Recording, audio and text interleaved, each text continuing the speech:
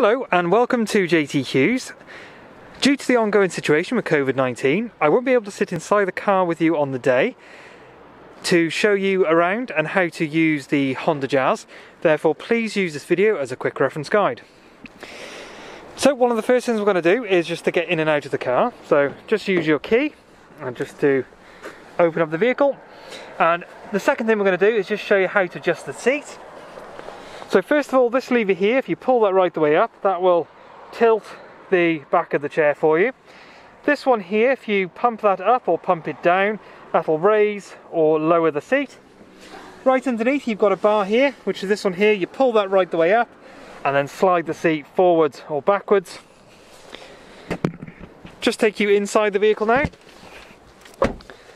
So one of the first things we're going to show you, on this one in particular, this one being a manual, you have 3 pedals. You have the clutch, you have the brake, and then you have the accelerator. So to start this car, you'll need to put your foot right the way down on the brake and the clutch, and then just turn the key and the engine will start. You can take everything off now. Just to show you first of all then, so this is your information screen. If you click home, this will get you to your main menu where you can choose your radio, which is audio. You can also pair your phone should you wish. All you need to do is simply press phone and follow the prompts. Some general housekeeping now. Your hazard lights are just here. Your air conditioning and climate control is all just located here. You have your fan speed, you obviously have your temperature, and then you obviously have your direction of the airflow. You have a 6-speed manual gearbox. Reverse is quite simply clutch in, over and down. Normal handbrake. And you also have an auto stop function on the Honda Jazz. If you don't want the car to auto stop, all you need to do is press that on the start of every ignition.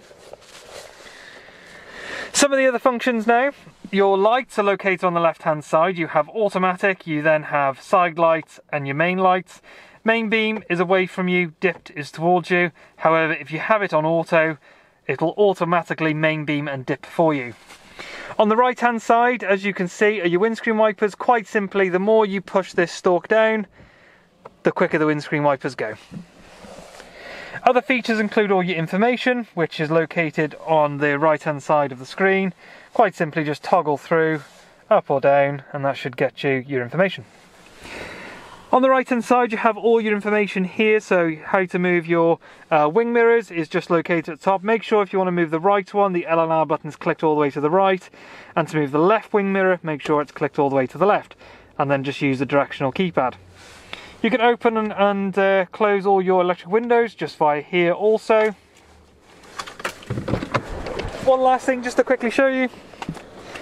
You have your fuel cap, which is located here. Pull that towards you, and that is located round the back of the car, just here. Another feature is your bonnet release switch, which is just here. Pull that towards you.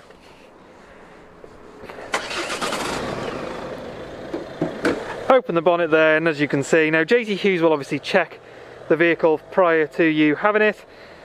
However, you have your dipstick there, which is on the orange, your washer fluid bottle, which is just there, and things like your battery and engine, leave that to us. So there we have it, a quick guide to how to work the Honda Jazz. Any issues or any questions, please contact us for more information.